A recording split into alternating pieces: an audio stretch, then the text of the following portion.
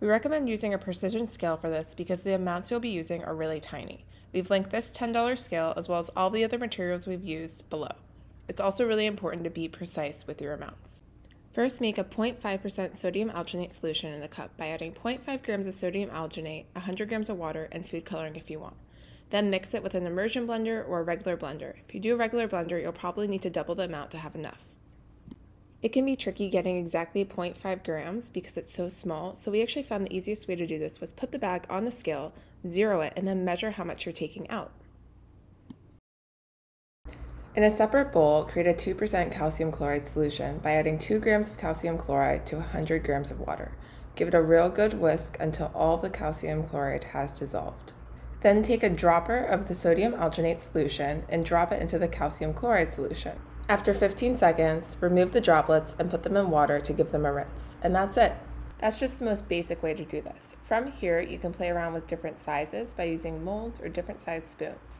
Keep in mind that a larger sphere will take a longer time to sit in the calcium chloride bath to gel, but that's also something you can play around with.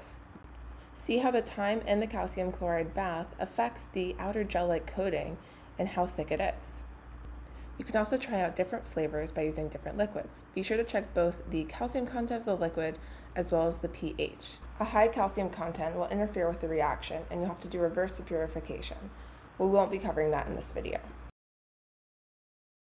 If the pH is too low and acidic, it won't work very well. It needs to be closer to neutral, which is 7. A lot of fruit juices are acidic, so that's something you have to look out for. But there is a solution. You can add sodium citrate.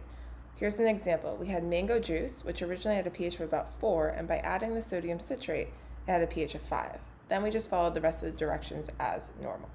We also had much better results if we let the mixture sit in the fridge for at least 2 hours or overnight after we mixed it. The other method you can try out is frozen spherification, taking the liquid, putting it into a mold, and freezing it. After it freezes, place the frozen sphere in a hot calcium chloride bath, so just heat the calcium chloride bath in the microwave or on the stovetop. The sphere will not only gel, but also defrost in the hot calcium chloride bath. You'll have to play a little bit with the exact temperature and time of the calcium chloride bath to make sure that that core is fully defrosted. Keep in mind with experimentation, you might have some failed trials and need to tinker and troubleshoot, but that's the beauty of science. We encourage you to share your results, both what worked, what didn't, so we can learn from each other.